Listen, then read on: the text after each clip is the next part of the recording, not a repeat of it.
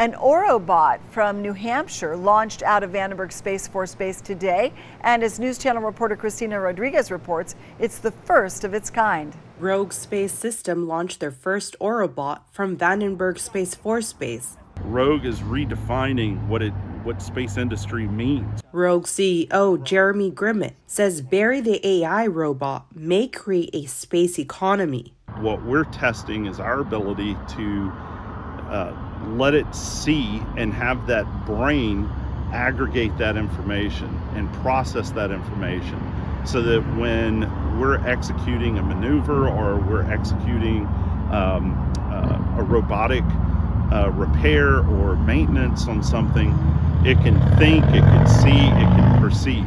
Chief Architect Barbara Plante says Barry the Orobot is the first of its kind. The Orobots altogether create an economy, an ecosystem in space. And I'm not aware of someone else that is going to that level of scaling. What we want to be able to do is maintain satellites, refuel them, repair them, remove space debris.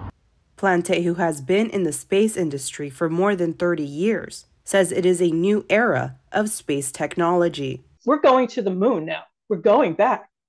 And so Rogue wants to be a really, really significant part of that. And that's my job, and that's what I need to make happen. Grimmett says Rogue evolved from the love of space and the perseverance of a small startup company from New Hampshire. Getting this type of space heritage and being a reflection of what a small company in a small town can actually do, I think is huge for pretty much any small town. In Vandenberg Space Force Base, I'm News Channel reporter Cristina Rodriguez.